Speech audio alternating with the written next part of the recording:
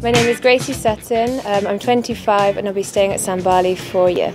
I studied fashion at university, and after my degree I got really interested in fair trade fashion and helping people. Then I found Sambhali's website and I really loved what they did with the women here, and I really liked the idea of working with the Dalit community, teaching the women to sew and so they're able to earn a fair wage, which otherwise they wouldn't have. So I work at 2 of the sewing centres here, Brothers for Sisters and Graduates, and there's 20 women in the centres.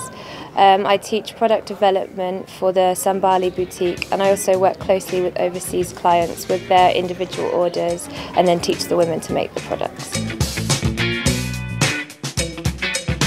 After work I do yoga twice a week, which is really good, and then I often spend the evening talking to other volunteers and doing a bit of my own design work.